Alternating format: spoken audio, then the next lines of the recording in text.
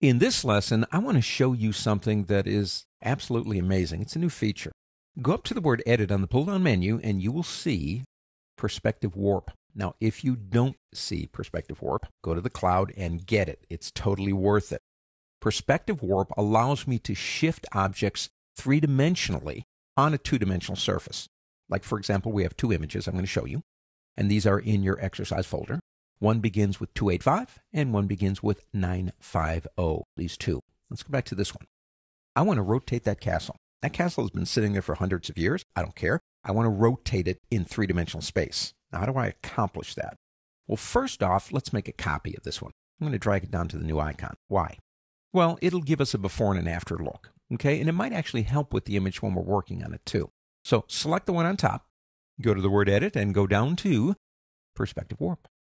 Now, in Perspective Warp, you don't have a lot of options. It's deceptively simple on how it works, yet it's tremendously powerful on what it does. We build grids that build things like boxes around objects that we want to change. So we have our tool. I'm going to get right about here and click and drag down, just like that. Now, that's our first perspective grid. Now, grids can be moved, okay? They can be changed in terms of perspective by clicking on these right here and moving them. I love the fact that you can click on one of these and use your arrow keys to change it. If you grab on the wall right here, top, bottom, left, or right, you can drag it. But the trick about doing that, if you want to maintain the perspective, is hold the Shift key. Don't forget that. And you can maintain the perspective, which is good to know. If you don't want that one, delete it. Let's build again here.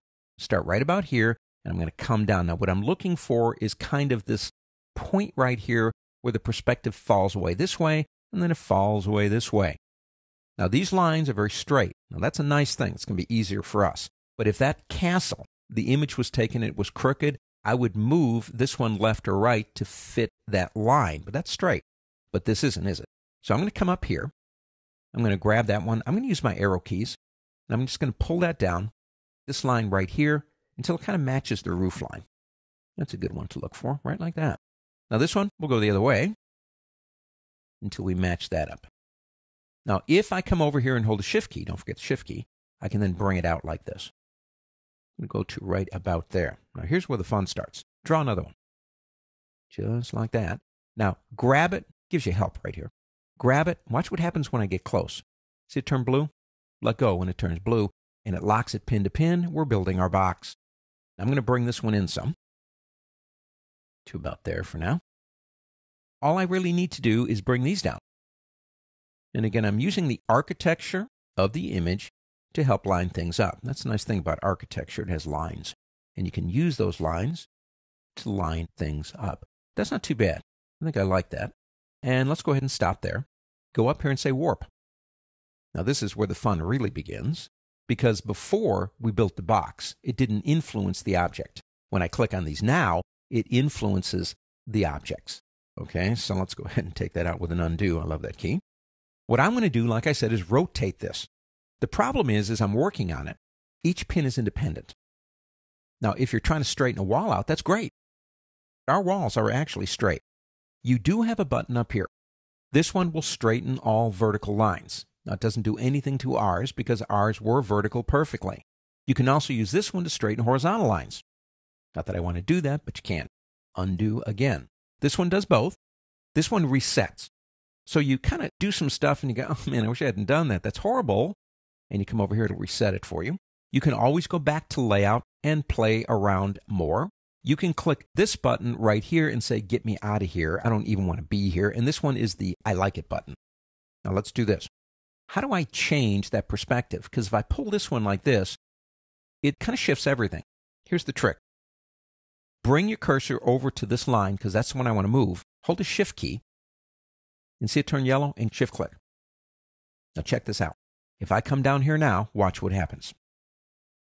I can literally change and rotate that castle without breaking one brick in a three-dimensional space working on a two-dimensional object if I build the box correctly.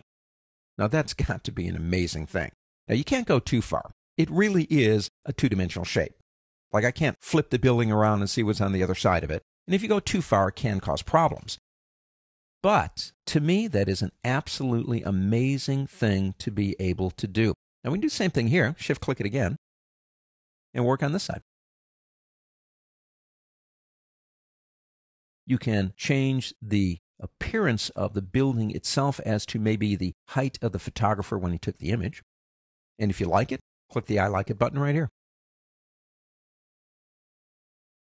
Here's a before and after. A subtle change. But like I said before, how many times as a photographer did you say, oh, I wish I'd been just a little bit to the left or to the right? Now, I do see one problem up here. See the spire from here? Now, that's because in this one, this is what it did. It had to pull things in.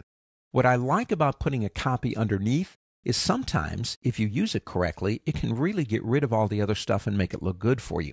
That's another reason why I do like to use a copy. Now, I don't want that, obviously. So I'm going to go to that one right here. I'm going to pick up my Spot Healing Brush tool. I love that tool.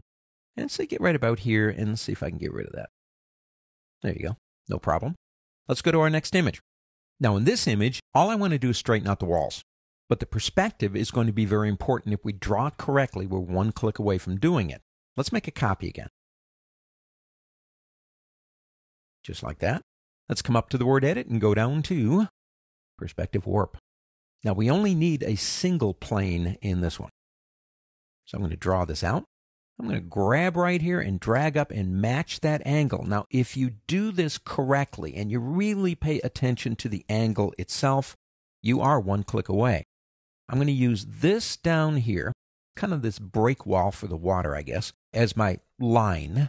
And I'm going to move this over here and get that just the way it's supposed to be. Now, again, here's where you want to use your arrow keys to nudge it exactly into place. And you got to get those angles. That's all we're looking for here is those angles. So I got them, I think. I think this one might go down one more. Okay, now I'm going to click here, and I'm going to hold the Shift key down. I'm going to end up right on this building right about there. And let's go this way with this one. Just like that. I think we got it. Click the warp button. Now, these buttons I showed you before, but now they're going to work. I'm saying I want you to straighten those lines out. Click here. Watch what happens. One click. That's all we did. Click the I like it button right here. Now check that out. Before and after. Now we did lose stuff, okay? But with this one in the background, a lot of times you can fix it that way. This is an amazing tool. I absolutely love this tool. Perspective warp. It's a new feature, but it changes how we work with two-dimensional images.